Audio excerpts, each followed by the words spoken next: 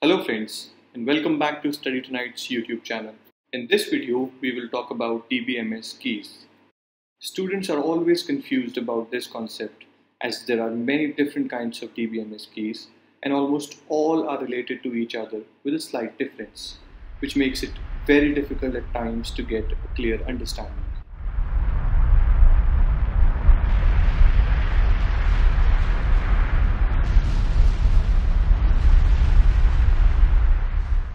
In this video, we will learn what are database keys, why we need these, and the different types of the DBMS keys. A database key or a DBMS key is an attribute or a set of attributes which help you uniquely identify any record or row of data in a table. Let's take an example. In the table above, we have SID, SName, SBranch, and SEmail as attributes, saving details about students. If I ask you to tell me email address of the student with name Adam, can you tell me? No, because there are two students with name Adam. Or if I ask you tell me name of student who is in CS branch, again there will be many students in that branch. But if you look closely, SID column has unique value for all the rows of data, and the SEmail column also has unique email addresses. Hence, these two columns can be used to identify records in the above table. So we can say that SID and SEmail are keys for this relation. This brings us to the question, why we need keys. The first reason is pretty much obvious. Without a DBMS key, you cannot access the rows of data stored in the table uniquely. Because without a key, most of the time you will either receive multiple rows of data or incorrect rows of data. Another big reason, which is kind of an extension of the first reason, is we can force identity of data and ensure integrity of data is maintained using DBMS keys. By making an attribute a key and making it mandatory, we can enforce that anything inserted in the table is identifiable, hence ensuring data integrity too. And last but not the least, we can establish a relationship between tables using keys. It's time for the main event, types of DBMS keys. There are 8 different types of DBMS keys, of which super key is like the default key, and composite and compound keys are like cousin sisters. We'll see when we learn about them. So we will be starting with super key, then we will move on to candidate key, then primary and alternate keys, then the foreign key, which is different from all others and serves a purpose which none of the other keys do, and then we will cover the remaining keys, which are composite, compound, and surrogate. Super key is nothing but a key. It is a superset of keys in which all possible keys are included. Like in our example, SID, registration ID, email, then combination of them, SID, registration ID and email, email and SID, and then all three together, SID, registration ID, email, all are super keys. There can be more as well. In simpler words, an attribute or a set of attributes that can be used to identify records in a table is a super key. Then comes candidate key. It is the minimal set of super key, which can be used to uniquely identify rows of data in a table.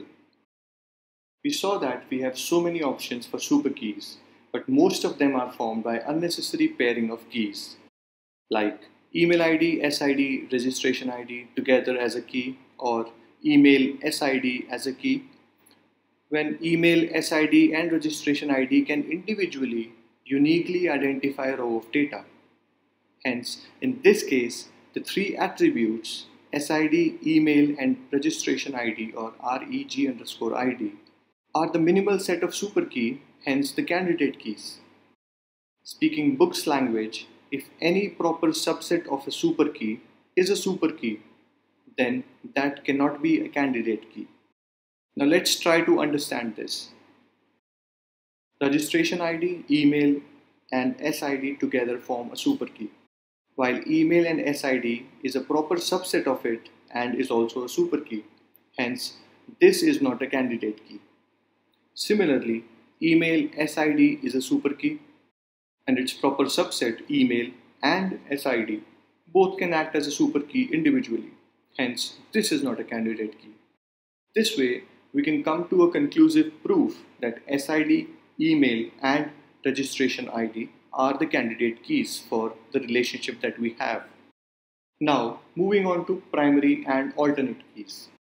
A primary key is a candidate key which is used to uniquely identify every row of data in a table. Now you must be thinking that we have 3 candidate keys and all of them can do so. Well, in that case, you can make anyone a primary key.